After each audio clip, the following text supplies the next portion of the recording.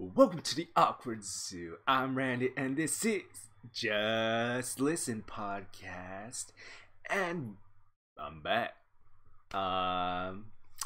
So I have next next set of episodes planned and ready to go, and so I'm gonna start rolling and start cranking those out again.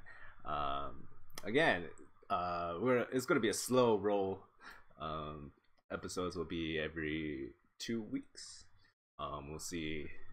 Hey, the last time it just episode a week is just too much.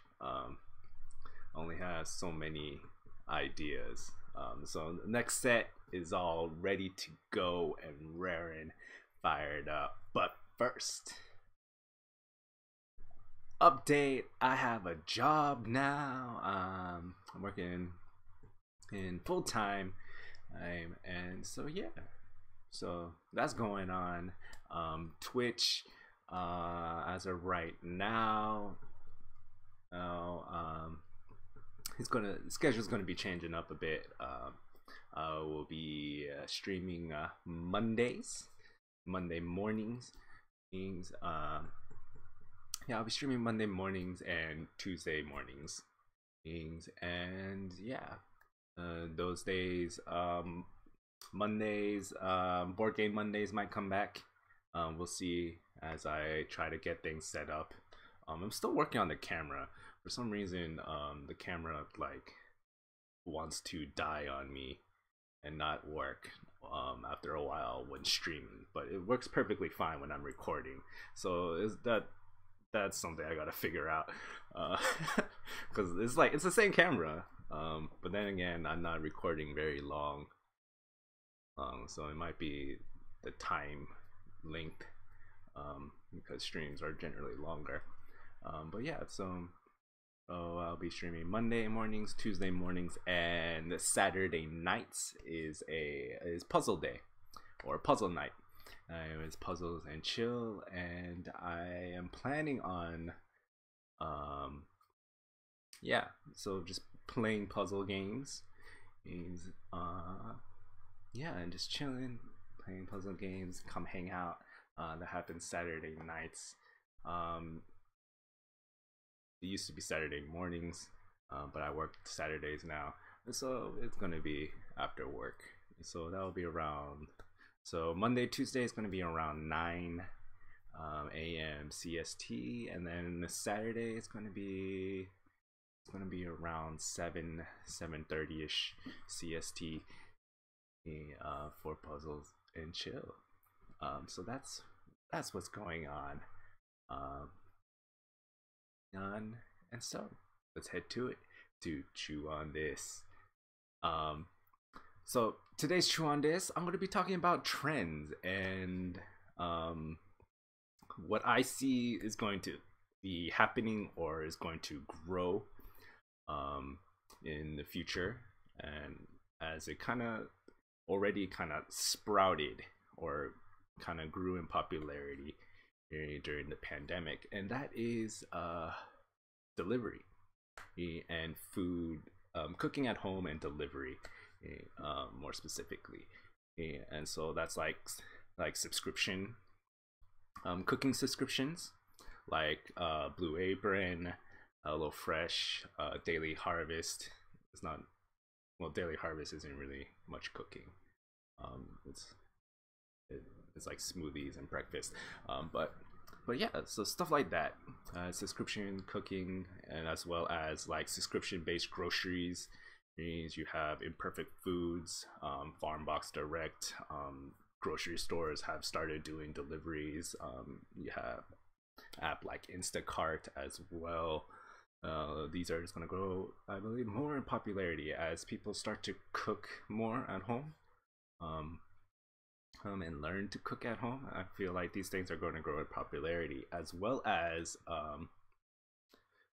restaurants.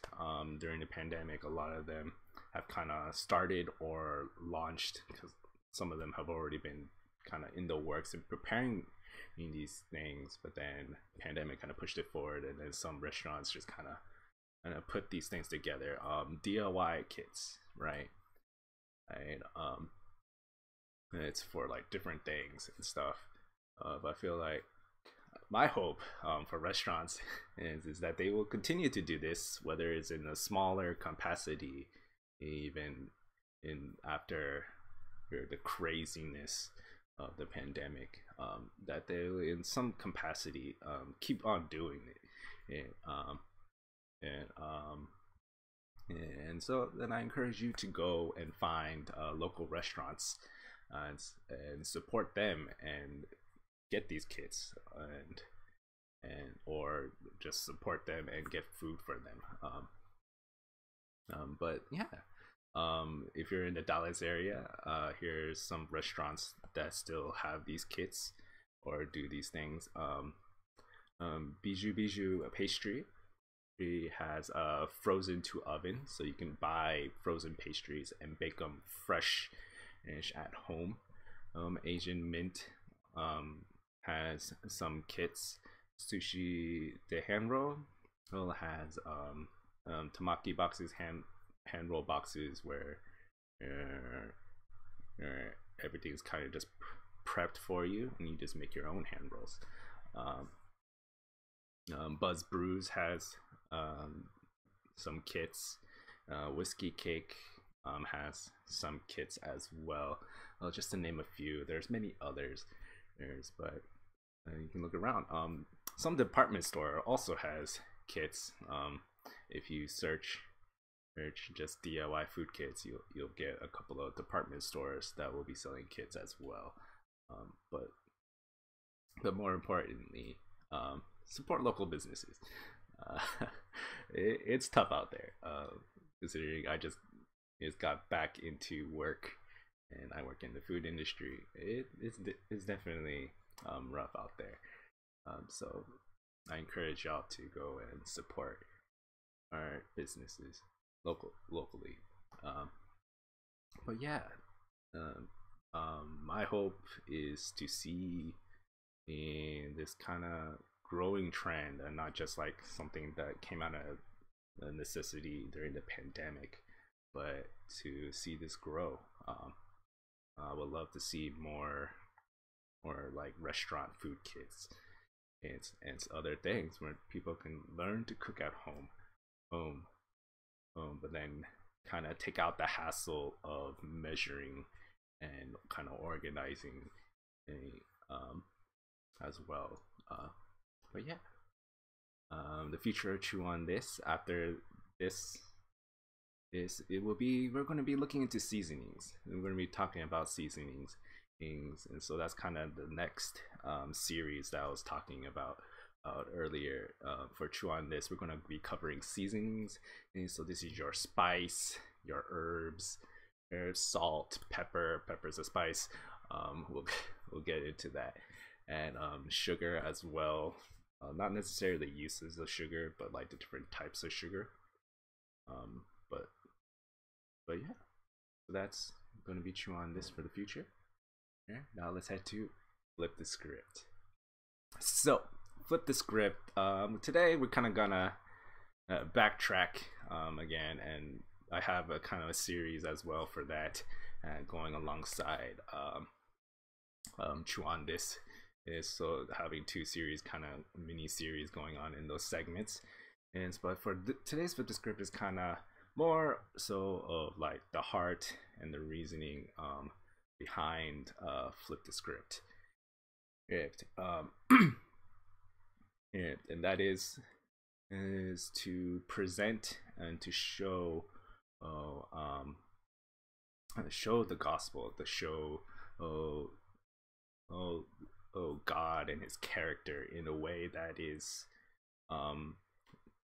understandable to other people, because right, not everyone's going to know the Bible, not everyone's going to understand the characteristics and the nuances is of God, but by presenting things that are familiar, by presenting things that people may come to understand and know, they may see the character of God. and that's from a person who is not a Christian, and then for the Christian to help them see like this isn't just mass media, multimedia isn't just entertainment, isn't just information, isn't just advertising, isn't just yes, those things, but you can also see the hand of God and creation and everything in it. Romans 1:20 says, ever since the creation of the world, his invisible attributes of eternal power and divinity have been able to be understood and perceived in what he has made. And Psalms 148 talks about how creation praises God. And so like as a believer, to kind of look and peer and see God is in creation, that God is in everything, and to see his characteristics, to see his things, and to kind of see the world in that kind of biblical worldview, no matter what it is, whether it's music, movies, TV shows, entertainment, and or other things in work, in the sciences, is to be able to see the kind of the characteristics, the attributes of God, which is kind of interesting. Like kind of cutting religion and God aside, I feel like it's harder to believe that there isn't a creator, right? That there isn't someone who created things, right? Even in science will tell you can't have something from nothing. It had to come, something comes from something, right? You can't just make nothing into something, and yet they say everything just kind of poof into being, right? Everything that we have is created. The cup is made of glass. Even then, you can break it down into the different elements, into the different molecules. You can break everything down into atoms, even including like life, including animals, including us. As you can break us down to DNA. And so everything is shaped and is formed from something. And yet, how did that something come to be? It can't just poof into being. There had to be something that created it, right? Whether it is a god or whether it is some sort of alien or something else, something had to create it into existence. It can't just kind of just poof, right? Nothing just spontaneously disappears. Nothing just spontaneously appears. Yes, right? In chemistry, you balanced chemical equations. Why? Because molecules, atoms don't just disappear. Atoms don't just appear. You balance the equation to make sure, like, whatever happened on one side, you're accounted for on the other, and that's why you balance the equation. And so like this thought of just everything just coming into existence from nothing is just kind of, I feel like that's harder to believe in, that something just came into, that everything just came into existence randomly and spontaneously from nothing. That's just harder to believe for me. That's just harder to believe. Yeah, I can't really wrap my head around that. Like how do you get something from nothing? Something had to have created it, and what I believe is that something is God, and that God created it. that God created the universe, that he created the cosmos, he created this world and earth and life and everything in it, and he masterfully planned and designed everything so that life can flourish. Um, Life can flourish, and that's why we can see in creation, that's why we can see in created things his attributes, his wonders, even though you may not read the Bible, even though you may not know of God, you can still see in nature, you can still see in creation, you can still see in things the hand of God. And so that's the point of Flip the Script, is taking mass media, taking these things and seeing the invisible hand of God, Romans 1:20, in those things, and just kind of shedding light into it, or not, or maybe it is something wicked, something impure, and that we should avoid it as well. And so yeah, so that's the point of Flip the Script, is the hopefully that you may come to see and may come to know and take a glimpse of what I believe in God, in Jesus, and know of the gospel story in a different way that may be familiar to you. So going forward, I'm going to be entering the series of Flip the Script that I'm calling the Gospel According to Disney. So I'm going to go through Walt Disney movies, Walt Disney animation movies more specifically, and just it's kind of going through how they tie into the Bible. It may not be the whole movie, it may be just parts of it, it may just be scenes, and just maybe allusion. Is that allusion where it references the Bible, or is that I don't know the literary term for that. There's a literary term. I can't remember. It's been a while since high school. But there's a literary term where they take influence from the Bible and write it in. I believe it's allusions with an A. I know it's an A word. I think it's. I'm not sure. I'm probably gonna look it up after this, but yeah.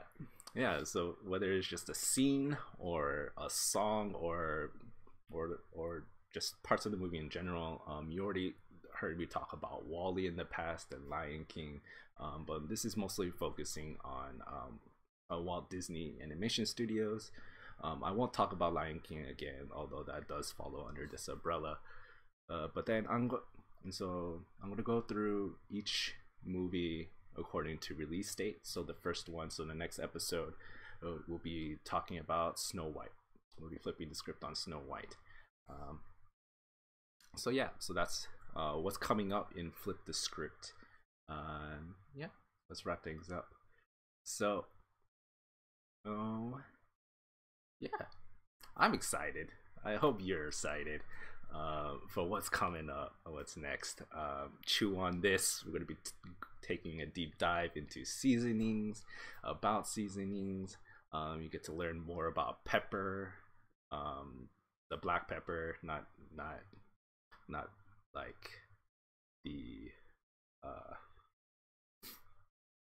not the chilies, peppers, but like the sea berries, black pepper, peppercorns. I don't know where I was going with that, but yeah, you get to learn more about pepper, salt, herbs, differences of spices and herbs, all kinds of seasoning. We're gonna go into that, as well as talk about Disney movies.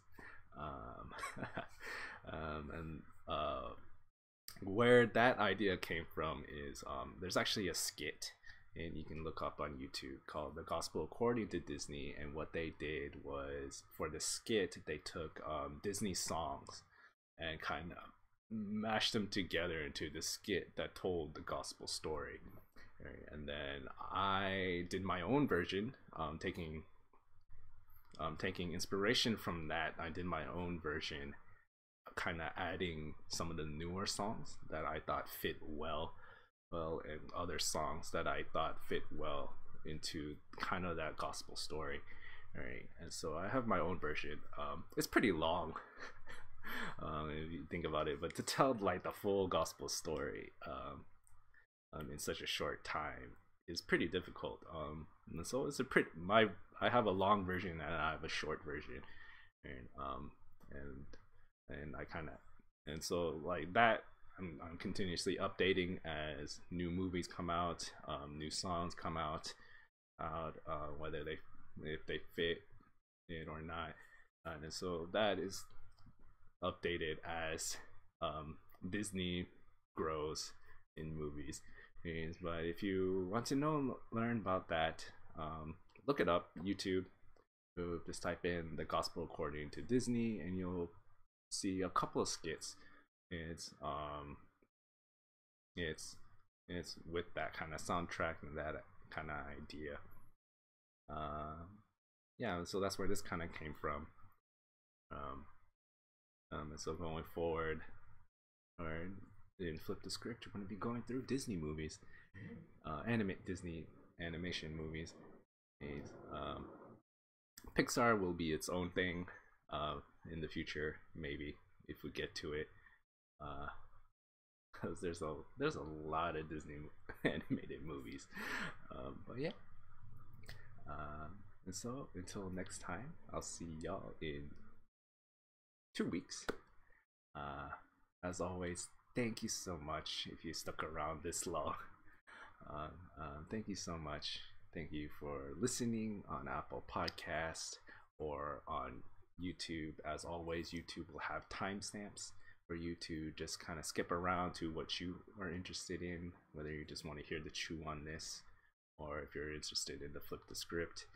And the timestamps are there for you as well. And as always, I love you, thank you, and I hope you have a jelly day. Bye.